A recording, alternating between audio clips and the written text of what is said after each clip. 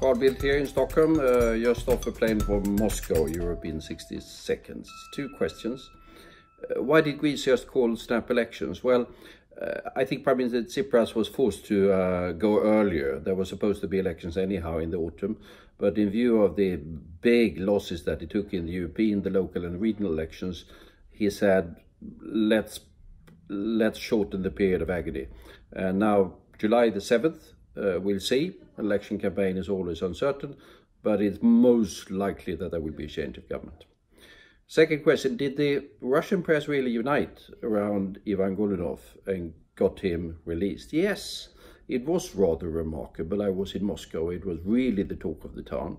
And the fact that several newspapers went out public in a big way was unheard of.